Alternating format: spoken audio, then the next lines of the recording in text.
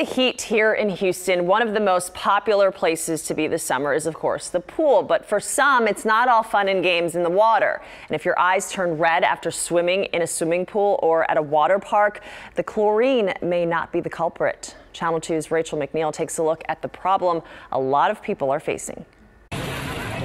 When the head of the CDC's Healthy Swimming Program shared some insight into swimming pools, he opened a lot of eyes. This campaign shows the smell of what many people think is chlorine is actually the smell of chemicals, as the chlorine mixes with the pee, poop, sweat, and dirt. Yuck, and the eyes can show it. It causes extreme dryness to the eyes, and also the chemicals cause a chemical allergy to the eye.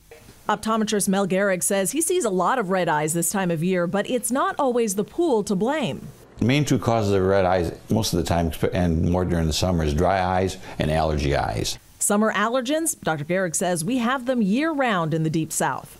It usually comes in 3 to 4 times every time we see a change in leaves and a new growing time. October is a bad time.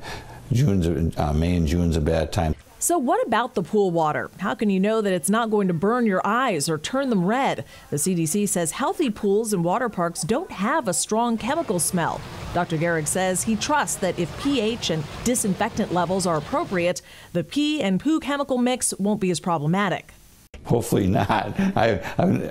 Probably more fiction than fact. The chlorine kind of does it all for it, plus there's not enough. If you are going swimming, add goggles to your swimming attire. Dr. Gehrig says artificial tears with lubrication can ease any allergic irritation. Rachel McNeil, KPRC, Channel 2 News.